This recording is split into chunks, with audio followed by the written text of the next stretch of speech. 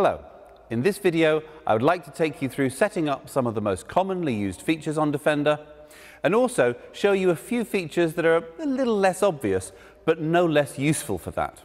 The first thing I would recommend is to download the Land Rover iGuide app. This contains not only a full searchable copy of the handbook, but also a reference guide to warning lights on the dashboard, a frequently asked questions section, and a visual tour around the inside and outside of the car with information on the controls, buttons and features. It's a great source of immediate information when a question pops into your head or you see a button and just wonder, well, what does that do? Another download is the Land Rover Remote app. Your car comes with a SIM pre-installed by the retailer, who should have spoken to you about the setup of your account that enables many of the intelligent features on the car. And don't forget, every new Land Rover comes with the offer of a free off-road experience, driving one of our cars with a qualified instructor. There is no better way to learn the full capabilities of your new car, and it's great fun too. Okay, let's start then with the smart key. Lock and unlock seem pretty obvious with a reassuring click and folding mirrors responding to each one. Pressing the lock button just once will lock the car, pressing twice will double lock. This means the car cannot be unlocked from the inside, so even if someone smashes a window, they still can't open the doors. Next, there is a button to unlock just the boot. All the other doors remain locked and alarmed, but the interior alarm is deactivated. Remember to lock the car again once the door is closed. Next, there's a handy button to trigger the lights. So if you're approaching the car in the dark or simply trying to find it in a dark car park, this will switch the lights on. By default, they will stay on for 30 seconds. This can be extended up to 4 minutes if you want, using the instrument panel inside the car. More on that later. Unlocking the car will also trigger the headlights, and they'll remain on for a short period after locking to provide light to see you to your door. The final button is a panic alarm. Press for 3 seconds or press 3 times in 3 seconds and the horn will sound and the hazard lights will flash.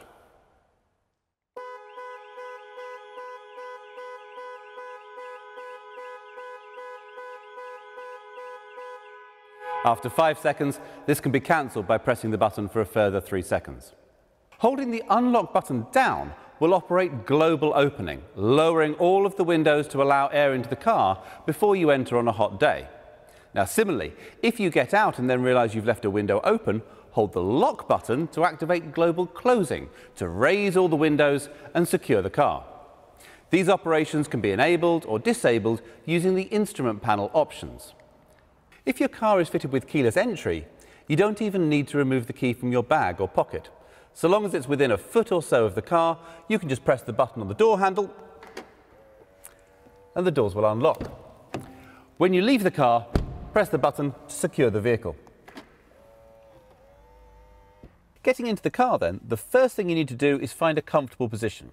Seat controls can be found on the outside of the seat. Steering wheel adjustment is either electric, using a joystick on the right-hand side of the steering column, or manual. Pull the lever on the underside of the steering column down, adjust the reach and rake to suit, and then push the lever up to lock the steering wheel in place. Mirrors are adjusted using the controls on the driver's door. Select which mirror to adjust using the buttons, and then use the joystick to adjust the angles.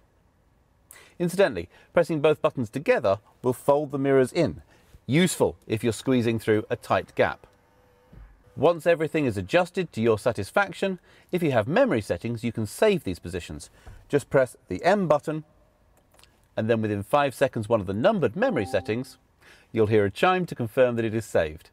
You can switch between stored settings just by pressing these numbered buttons. Great if you share the car with another driver. Controls for the electric windows are located on the driver's door. Locking the operation of windows from the rear seats will also engage the child locks on the rear doors. Most people will want to leave their windscreen wipers set to auto. Move the stalk to its lowest position and then come up 1 notch. Sensitivity can be adjusted using the rotating collar. Pull forward for screen wash. The outer collar operates the rear wiper and the button on the end controls the rear screen wash. Similarly, the headlights are best set to auto by rotating the outer collar. Pulling the stalk towards you will flash the main beam. When driving at night, pushing the stalk away from you will toggle the main beam on and off. If your car is fitted with auto high beam assist, the car will automatically dip main beam if it detects oncoming traffic. If you have matrix LED lights, the car will keep main beam on almost all the time, creating cones of shadow around other road users so they're not dazzled, but maintaining full beam everywhere else. This mode operates above 30 miles an hour and requires the lighting control to be set to auto. There's an array of controls on the steering wheel. On the right-hand side are the controls for cruise control, pressing set when travelling at your preferred speed, and the car will automatically maintain that speed until you touch the brakes or press cancel. Pressing the accelerator will cause the car to speed up, but when you release it, it will return to the set speed. Nudging the rocker switch up and down will increase or reduce the set speed. If your car has adaptive cruise control, a radar monitors the speed of the car in front of you. If they're travelling slower, the car will automatically match their speed. The arrow buttons will increase and decrease the distance between you and the car in front.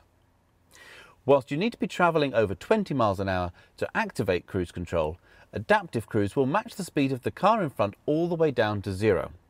If the traffic restarts within 3 seconds, your car will pull away with the traffic.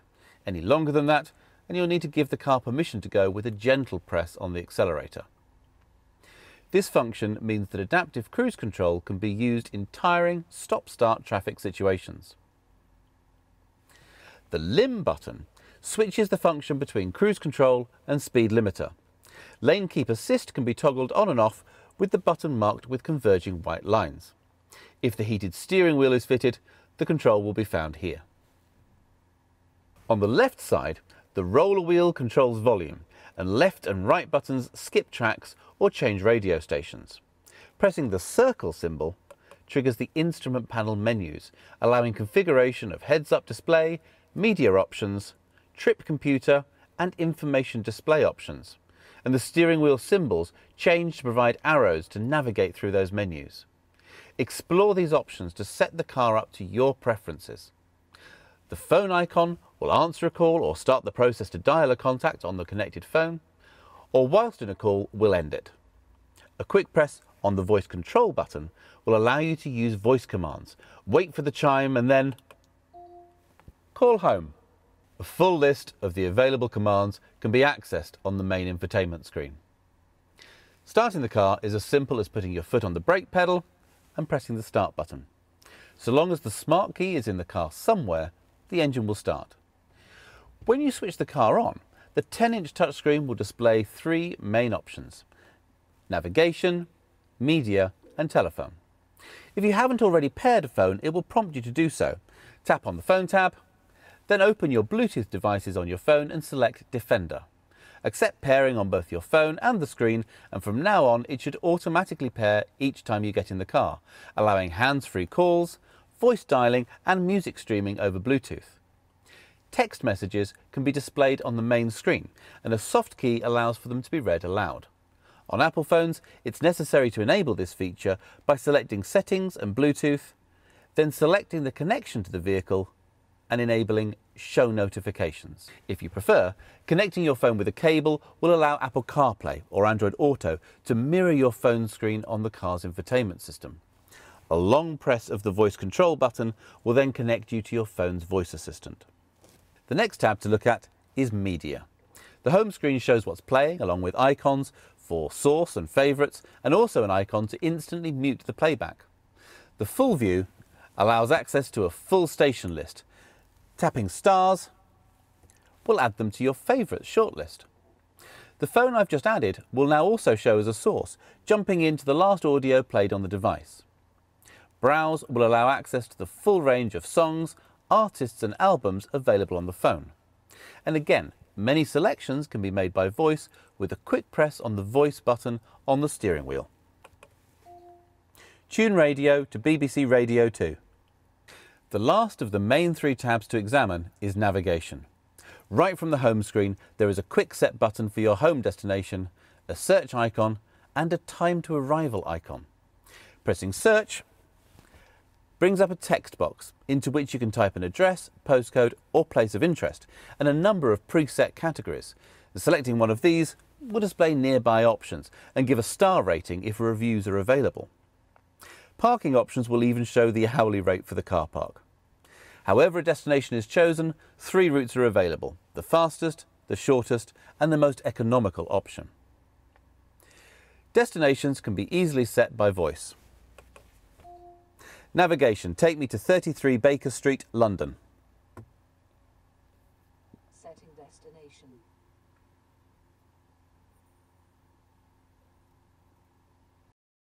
As well as appearing on the main 10-inch screen, navigation instructions will also be shown on the cluster display in front of the driver. If the car is fitted with the interactive driver display, the screen can be reconfigured for a 1 or 2 dial display by pressing Menu and selecting Display Options. You can even bring the map across the whole screen, retaining a digital readout of your speed.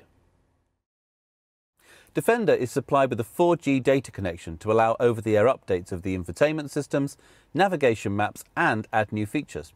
When the system has an update available, it will alert the driver on the main menu screen and ask for permission to update. Simply give permission, PV can update whilst driving.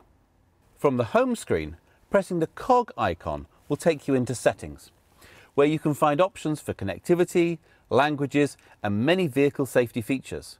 It's worth looking through these to understand the full range of customization available. It is possible to set up 1 or more profiles to allow Defender to adapt itself to your needs. Enter Settings, select All and then Profiles.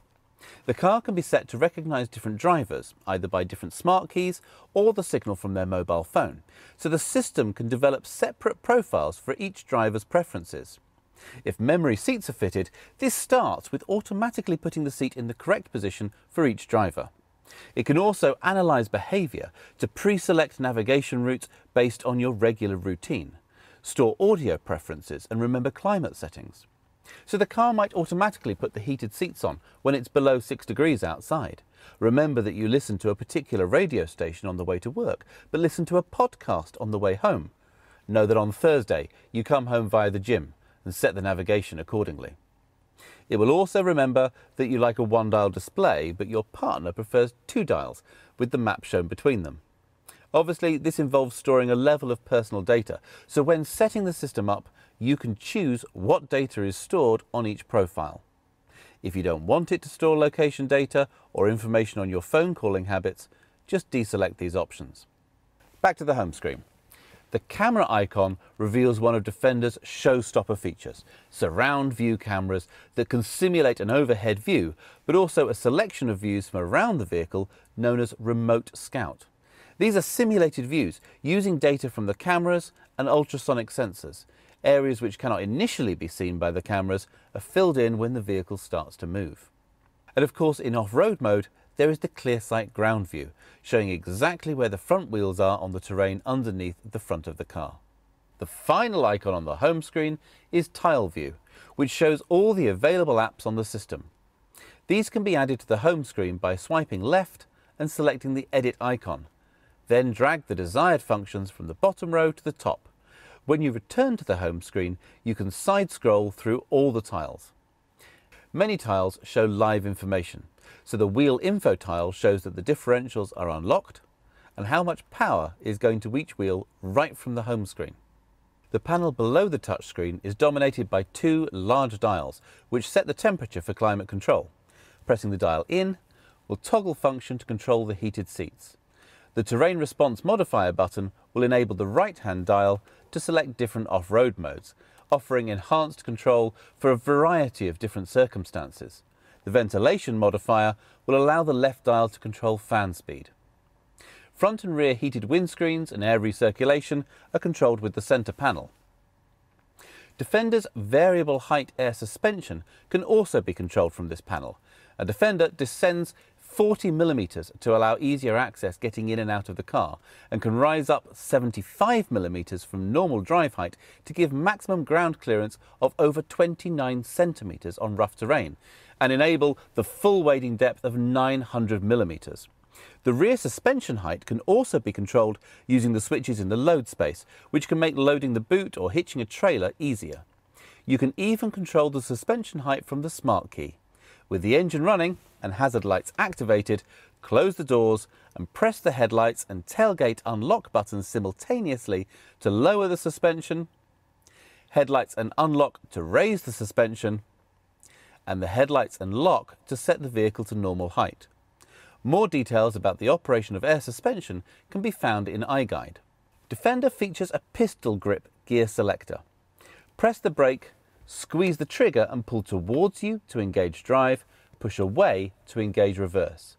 Shifting towards you and then nudging to the left will enable sport mode. This will alter the operation of the automatic gearbox, holding onto gears longer to give punchier performance. You can manually shift up and down the auto gearbox using the paddles either side of the steering wheel. To return the car to automatic operation, hold the paddle towards you for 3 seconds. When you come to a stop, press the button on top to put it back in park. The electronic park brake will disengage automatically when you drive away and re-engage when you switch the engine off. A manual override control is located by the driver's knee. When driving, be aware the start-stop system is standard, so the engine will cut out when you come to a stop, instantly restarting in the time it takes for your foot to move from the brake to the accelerator when you pull away. This can be overridden with a control on the lower panel, but it delivers a surprisingly high fuel saving and helps reduce air pollution in cities and towns. All cars are fitted with exhaust filters. These need to refresh occasionally, and you may notice more visible exhaust emissions whilst this is happening. For a diesel, it tends to happen when the car is being driven at higher speeds and the exhaust gets hot. For a petrol, it happens more frequently when you lift off the throttle and more oxygen passes through the system. Occasionally, the car may display a message saying drive to clear. This is most common on diesels which have been used for predominantly short, low-speed journeys, in which case they need a blast down the dual carriageway. For petrols, it happens when they've been used under load, like towing. Find occasions to lift off the throttle and slow using engine braking to clear the filter. The remote app provides monitoring of many systems. When you first run the app, there is a quick start guide to aid setup. And then it provides control over remote locking and unlocking of the car, tells you how much fuel is in the tank, reports the last park location of the car so you can always find your way back to it, and it can export a full journey log in the form of an Excel spreadsheet. So if you're tracking business mileage, well, this is easy to keep track of. It also provides remote activation of the climate system, cooling the interior in summer before you get in, or warming and de-icing the car in winter whilst keeping the car fully secure. Now, this video has really only touched on the essentials. Please make use of the iGuide app or videos on our YouTube channel to find out more, or contact your retailer with any questions. Thank you for your time and enjoy your time with the Defender.